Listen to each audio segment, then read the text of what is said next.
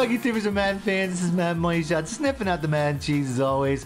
Got a defensive play for you today, maybe two, I'm not sure, it might be a scheme. But basically I got a defensive play. I haven't done a defensive play in quite some time. It's one of my favorite plays, probably my favorite defensive play, especially for stopping the run. I mean, this is a great blitz, a great pass defense, a great base defense. This defense really can do it all for you this year. Last year my #1 defense was definitely the 3-5 wide. That was a do-it-all defense, but to me this one's even better because it gets instant pressure on the quarterback, and it shuts down any run play, inside or out. It's the 4-3 under, and the play itself is the FS Fire 3. Now I put out this play already. It was the first defensive play I put out this year, and I've been using it pretty much all year. So just like anything else, something that I use more and more over time, I find the little bit of injury, the little bit of, I don't even know the word, but the couple of changes that made this play even better. So I'm going to share that with you guys today, and then I'll probably show a second play on top of it. I'm not really sure. There's a couple of good plays that I run in conjunction with this play, but I might just leave it as is. But either way, FS Fire 3. Let's go ahead and let's pick that. We'll go ahead and we'll pick. We're just gonna pick random. I don't even. I want to say random gun, but I want to pick random play entirely. So let's go ahead and let's do that. Every time I pick random play, it runs a lot of goal lines and some goofy crap like that. So we'll see what happens. But like I said, this play can shut down anything. So we're gonna go completely random here. Now this play right here, if you guys don't know, is in my defensive playbook on this website or on my personal website, my ebook. So check that out. The Bengals playbook is the only defensive playbook I've used all year, and to me it is the best. So I got full breakdowns, all those links in the description below. I fully recommend it. Other than that, this play here is a really easy setup. I mean, I do this setup so quick, it's like second nature. I'm gonna go ahead and I'll show you how quickly I do it. I was talking a little bit much there, but that's it right there. That's the setup right there. I did it in a few seconds because I run this play so much I could do it with my eyes closed. So basically, to go over a little bit slower for you guys, so it'll help you guys out. #1, I got this backwards because they got a fullback and they got a tight end on one side. So I want to flip this. Now, that's rule #1 with this play is you want to have this blitzing guy cutting off with the most likely the direction that the play is going, and that's given away by where the fullback and where the tight end are lined up. Now he can run a counter play. A lot of people run counters. I run counters. They're very successful. But just make sure if you have a tight end or a fullback, and you also want this guy here, this safety, the further out the better. If I put him all the way out here to the wide receiver, it's good. But I typically have him like right around here. It doesn't really matter because bottom line is he just has to be outside the furthest blocker so that the second his run play starts off or whatever starts off, he's cutting that off and sending it back up the middle. So that guy alone is going to take care of that side of the ball as far as run plays, and like I said, he's going to get pressure. Now the other side, say it is a counter, I typically do a couple things. Like I pinch the line. This is the setup, by the way. I pinch the line so that there's no way you can run up the middle either. That pinching that line right there, there's no space. And I didn't mean to do that. Now you see what oh, you got to tackle though. That's like that's the one thing of the guys to tackle, I guess. Yeah, I forgot that I gotta keep doing something here or else the play will run. But either way, so that's partially the setup. I'll go ahead and I'll go through it again. But basically, once again, I got a fullback and a tight on the one side. So I'm playing the percentages here. A lot of people don't know. Playing defense is all about playing the percentages. Sure, he could run a counter, but realistically, people typically run strong side. They also typically run open side of the field, and I can't change that right now because I'm on the defensive side of the ball. But a lot of people run open side of the field. So if somebody's got, if they're on the left side, have this guy all the way over here. I'm totally messing up all my adjustments.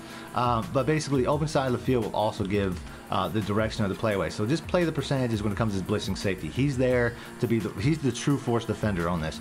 So on the other side, I also like to typically blitz the outside linebacker, and the simplest way to do that rather than going over to him, there's a couple different ways you can do that actually. I think if you hit, is it double L1? You can, no, it's not double L1. What is it, double triangle? Yeah, no, not double triangle.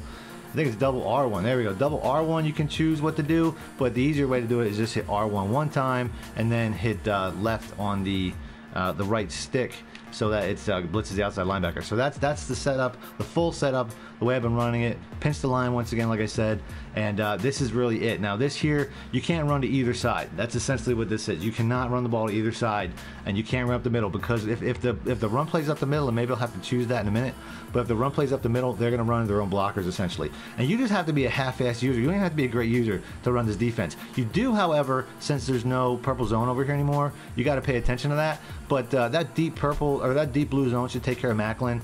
Your responsibility is really in this position going to be Wallace. Watson there, that he should be handled by that seam flat because those seam flats don't run straight out. A lot of times they'll cover what's in front of them. The zones are a lot smarter this year. So this right here is going to be the setup. Let's go ahead and let's let the computer run it one time. It was an outside run.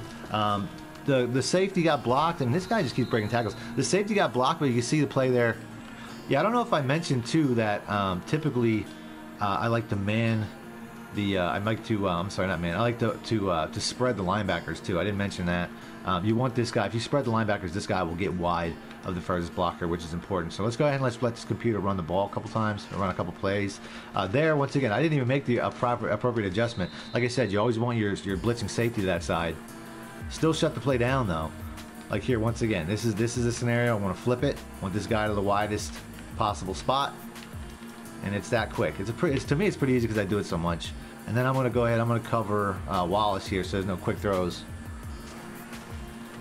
And we got pretty much everything on lock. He had to float it up and then knock it away. So, you know, it's a good pass defense for sure.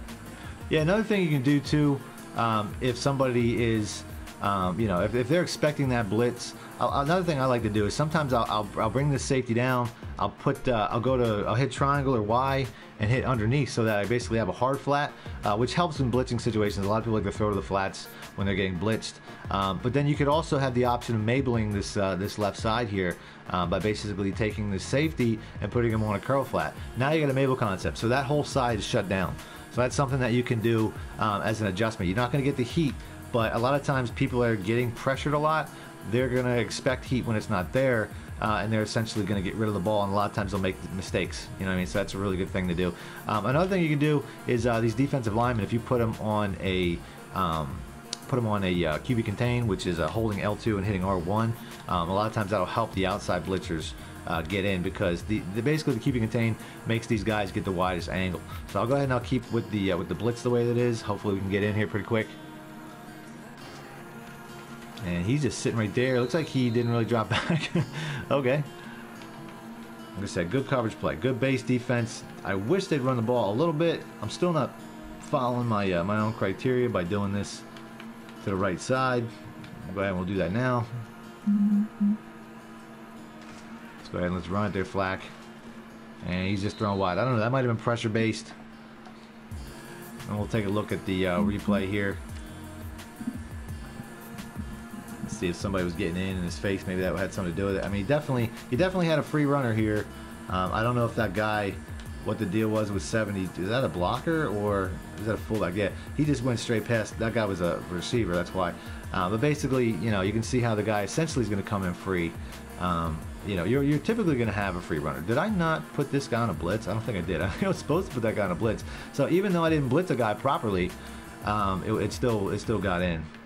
And you don't have, if you want to leave that guy out in coverage, it's really up to you. I put him in, I blitz him quite a bit because it's really rare. Like this, like right now, I basically just have to cover the whole right side of the field, and that's fine. I have no issue doing that. If you're not a great user, maybe you think twice, but I have no issue. I'm just going to cut off the short routes. Man, that was a nice stop.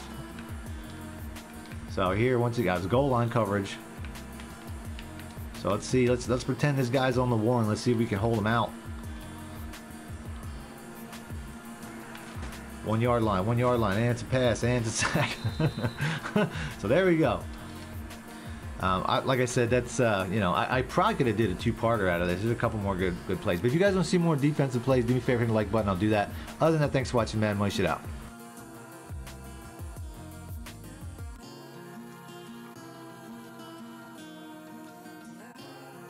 Want to show your support? Then head over to my Patreon and join my team, where you can get exclusive content like ebooks and bonus plays, as well as early access to my vids and more. Link in the description below.